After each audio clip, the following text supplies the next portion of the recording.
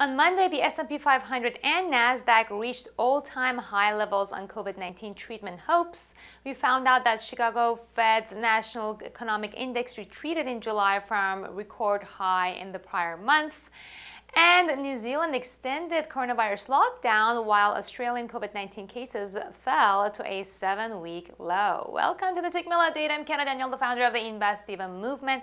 Make sure to subscribe to the Tickmill YouTube channel and support us by liking and sharing this video with your forex trading friends.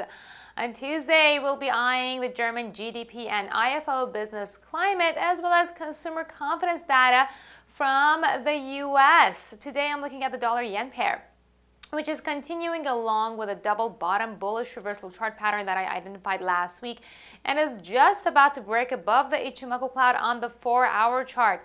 The future cloud does appear to be bearish, so we could see a temporary pullback before further gains.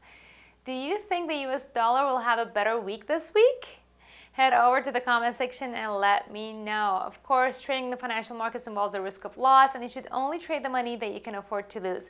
If you like this video, give it a thumbs up. Subscribe to the Tickmill YouTube channel, and I'll see you with more updates tomorrow.